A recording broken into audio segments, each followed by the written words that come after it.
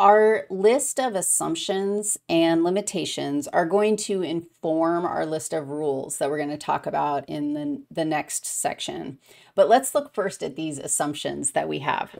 The first assumption that we are going to have about the process of science is that the world is real. It's real. Okay.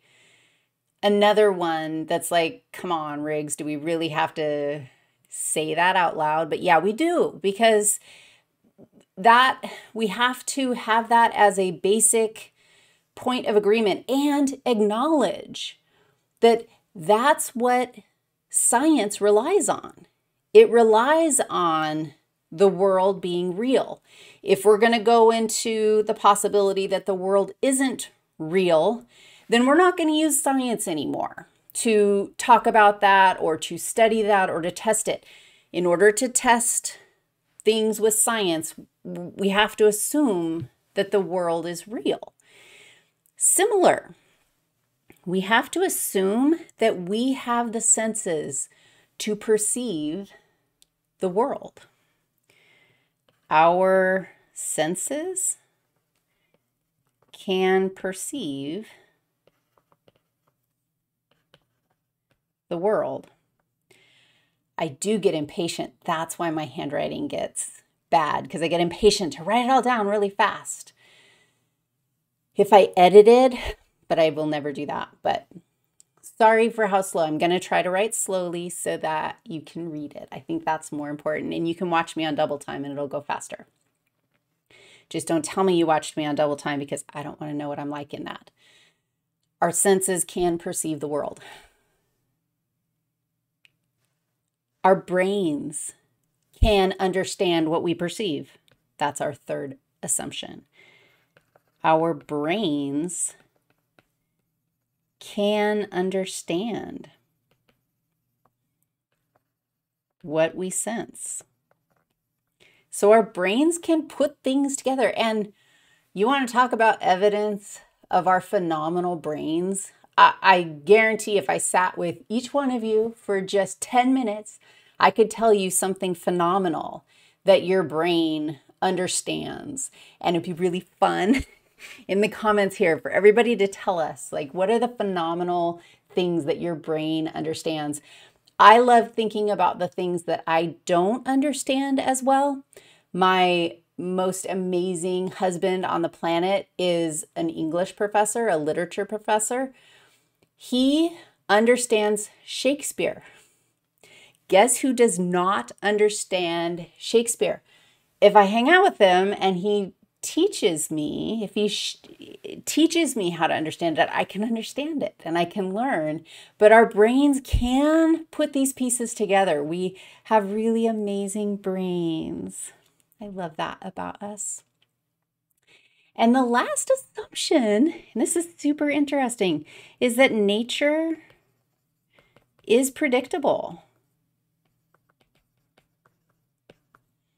So we can predict what is going to happen, and that works. Nature can be predicted. The natural world, we can predict what's going to happen or why it's going to happen, or it is predictable. As opposed to, oh my gosh, you hear about those like horrifying experiments they do on like little rats, where it's super stressful for the little rats in the experiments when bad things happen to them in an unpredictable way.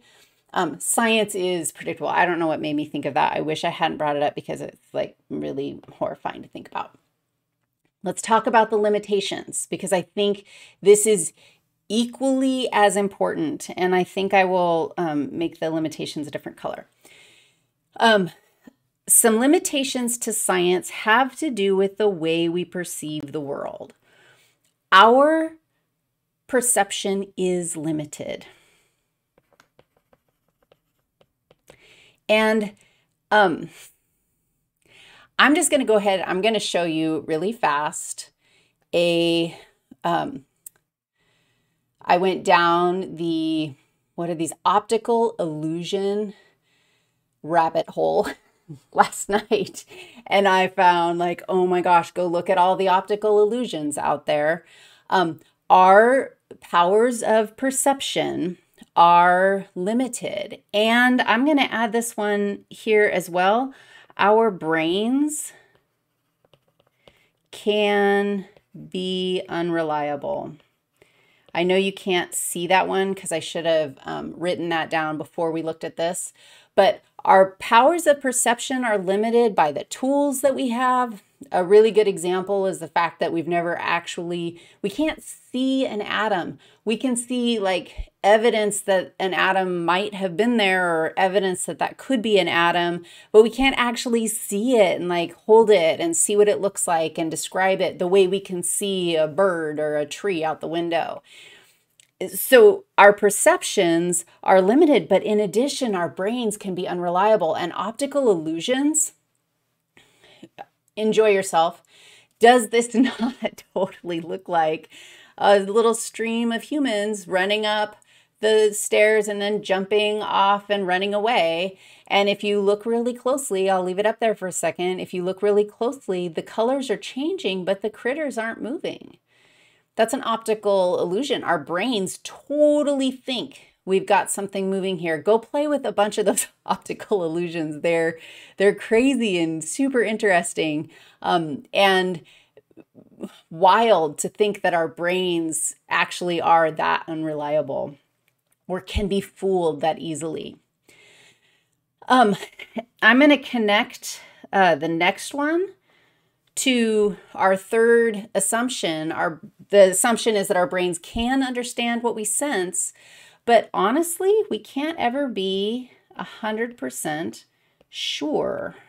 I'll just say like that. We can't ever be 100% sure that what we are sensing or what we are seeing is the way that it is. There is always uncertainty with the process of science. And this is that place where I said, you know what, you can't say you prove something because more information can always come down the pipe. Instead, you say, I have evidence to support or evidence that does not support or.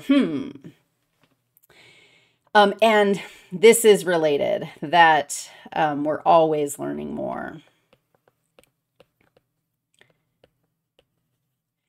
And I think in particular of late, it's been so interesting having sort of a collective experience in a global pandemic. And I know my perception of it being a collective experience is based on many aspects of my who I am and where I am in the world.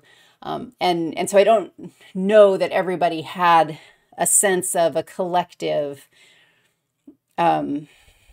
experience with COVID. And I say that it's collective because the definition of a pandemic is that it is a global event. But it was really interesting to watch the way, especially in the United States, the way if the science learned more, that was used as a strategy to undermine the process of science or the information that we were learning. I am, dude, yes, let's learn more. And I am a scientist. And so it's really easy and natural for me to say, this is how we understood the world in this moment. And what an incredible thing to have learned so much since then. Now we know this. That's very comfortable to me, and that doesn't undermine the process. And I think that that is a really important thing to be transparent about, that there are those limitations and we are always learning more and modifying what we know, which I love. Like, yes, that is such a great way to approach life. Okay, next up, I have a few rules that are based on these assumptions and limitations, a couple of rules that we'll just hang on to.